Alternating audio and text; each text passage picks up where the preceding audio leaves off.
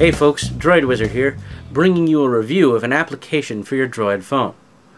Today I'm going to cover the Google Sky Map application. It's a fun little program, it's free, you can find it in the market. If you open it up, it'll actually find your location via GPS and set it. And it'll actually set itself up so that if you are looking directly at it, the sky behind the phone will be showing you what's actually on your phone. In this case, you can see the horizon, you can see a bunch of stars. If I rotate it downwards, you can see that the view shifts as if you're looking up further. The best way to use this tool is to actually hold your phone at arm's length and then start rotating yourself around, always keeping it at arm's length. If you want to lift it up, rotate it so that you can see it. And you can see all the constellations, you can see planets where the sun should be. This little line here is the horizon line because I'm holding it vertically.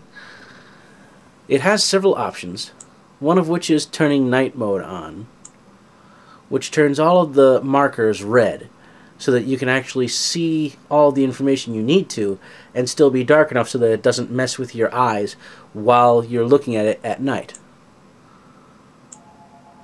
Otherwise, it also has some settings where you can turn on and off certain parts of it. You can turn on and off the stars, the planets, the horizon line, several other options.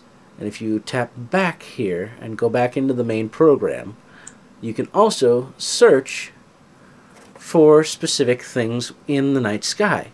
In this case, let's see. No, I don't want that.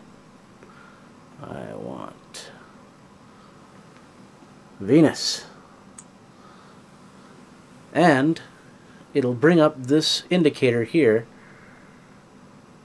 where you can start to move things around. You can move your phone around, it'll give you an indicator of where to look. Turn your phone this way and that until you find what you're looking for.